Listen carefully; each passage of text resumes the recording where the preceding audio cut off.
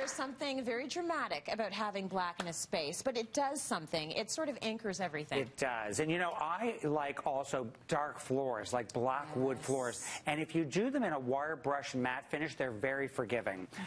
And people think, oh, a black floor. But you remember, you're covering a lot of it with area rugs. You're not seeing a whole expanse.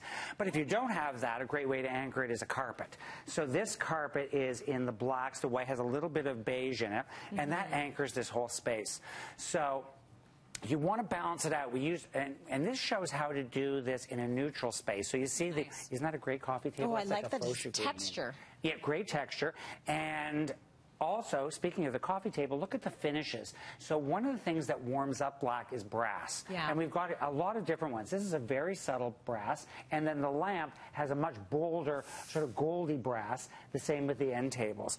So that warms it up. When you think of using black with chrome, it's a little colder. When you mix it with brass, it's a little warmer, and you can even mix it with more traditional pieces because of the gold in some chests and chairs and things like that. And don't be afraid to mix your metals. Don't be afraid to mix your metals at all. We're in that era now where it's about mix and match and everything sort of flowing together. Yes, completely.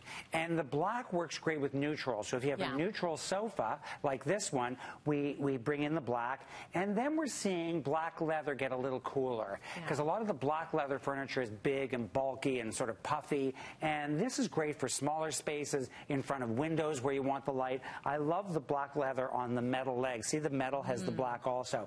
Very comfortable chair, and also with the bench having the black leather with the brass also. Interesting mix. But don't forget color. So we brought in some of the rust with the black, and that adds a pop, because you want to just ignore color at all. That's right. So remember all the viewer questions we used to get in with the gentleman in the house with the big, punchy, big, fat, reclining chair. Where he disappeared. He went, it's like a marshmallow. He went in and... Oof. And this is where he lived, and it was in front of the television. This is such a good alternative for that, because you can see it's very comfortable. That fits like a bum and a half. Oh, it's unbelievable. Depending on how big your bum is. It's really wide. It's wide, and it has a high back, so it holds your head, and that's what people liked about that big puffy furniture. But think, you can still get comfort in sort of a more modern approach. And also a little hip idea is to put black lampshades on your lamps. That adds a lot of drama, and this one has gold inside. So you can buy lampshades and put them on your existing lamps. When it has gold inside, you get this really warm, beautiful light. It is so nice. And then also that's carried up right into the art. There's something so beautiful and simplistic about having black frames on your art with the white matting, and then you still get that the metallic flavor there in the art. Exactly. So use black frames. That really adds a pop. Whether it's something like this or photography, that's a great pop for a space. Now, even if this space was multicolored, even if you were using yellows and greens and reds, okay, I went way too far there. But let's say there's a lot of, let's not go crazy. There's something to be said about adding that extra black. It's almost the thing that's going to finish a room off. It's going to make it look like it's done. Well, you see, there's a lot of spaces I look at and I say, they're almost there. They're a little bland.